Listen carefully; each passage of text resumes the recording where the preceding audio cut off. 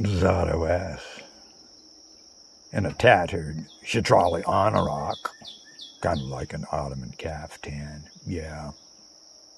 Freak Zadu, huh? Mysterious. Black. Bloodshot eyes, yeah. Rimmed with coal. Recovering from a gunshot wound. Holed up in the Bezad, yeah.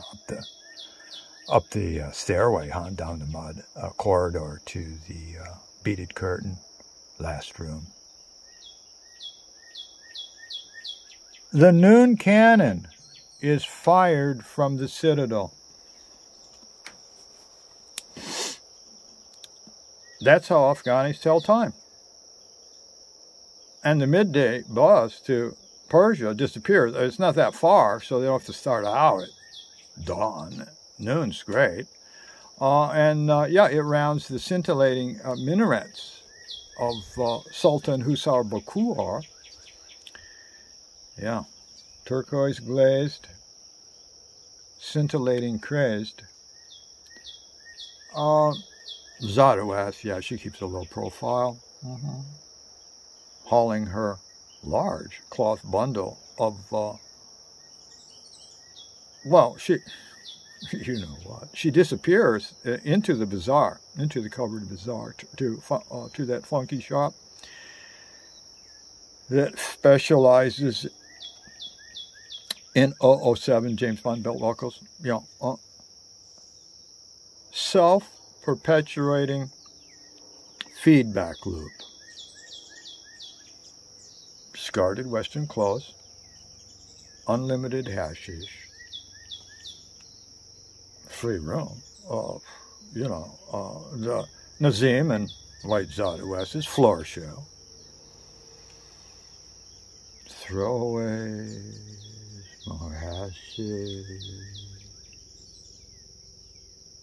Yeah, it's a circular feedback loop. And this energy loop creates a capitalistic frame of reference within which the white Zadoas of Chitral, she parties every night, maintains their vacation in Herat, as long as they're lovely heart desires. Oh, yeah. What a beautiful woman. And here, whereby she becomes a charismatic, stoned out, legendary personality along in historic Herat, in the exotic Afghani oasis town, along the main trunk line of the Trail of Hashishan. Hashish Trail. Fame. Hands and knees room. Hashish hospitality, the White Zadoas. Yeah, her fame spreads east. It goes all the way down to Kandahar, up to Kabul, down to Khyber Pass. We're talking Peshawar, Rawalpindi, Old Delhi, up to Kathmandu, down. Get down and go. Huh? What a hippie freedom bubble. Most historic. Yeah. And back then, again, all across the Hashish Trail, you have all the way to Istanbul, Europe. Even they're talking about her in San Francisco at the corner of Haight-Ashbury. The famous hands and knees room, now rarely empty. So when Queen Latif of Mastuj, when it is empty, she will savor a romantic evening with Bey in his fortified medieval Afghani fortress home. Well, Bey, he's got the women and kids sleeping in the harem quarters. I mean, you can't have 4 wives, you know, if you can afford them. And the kids, and, well, you know, the mothers, the camels, you gotta, like, you're the guy? Okay, well, be the guy, huh? Whew. Yeah. and but seductive. Hunky Bear. He guides his white-skinned lover up to the tower, one of the watchtowers in the corner.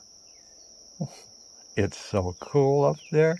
Gets the evening breeze, and he's got a double-wide straw mattress covered in burlap up there. Oh, no worries, son. Some pillows from Persia. Toss a few bolsters around. A couple of hookahs up there, yeah.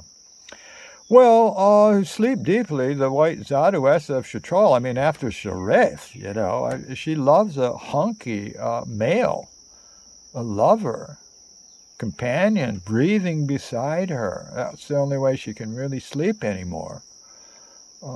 Well, next auspicious evening. Oh, Nazim parts the beads on the curtain. 2 Peace Corps volunteers step in, Samuel and Michael. They're traveling overland from Nepal to Turkey. I mean, they're Peace Corps. They want to keep the adventure going. Zadhu flows into her well-rehearsed routine. She fires up hashish hookah. Plenty of them. Nizam appears, fruit bowl, grapes, plums, and tonight's special, slices of yellow melon down by the Hara River. Those melons they're hot. Oh, yeah. And Zadhu narrates a dramatic tale about her smuggling the assassin hashish into Afghanistan, followed by the whispered precautionary tale. My German friend Bernard hung at the Persian border when they discovered hashish on him. Where? Under his fingernails. Who would have thought, you know? Well, stoned out Michael, spooked by this human tragedy, as well as touched by the Zadhu's awesome mountain woman lifestyle, because Michael, look, he's always fantasized that he would go native, but he never had the guts.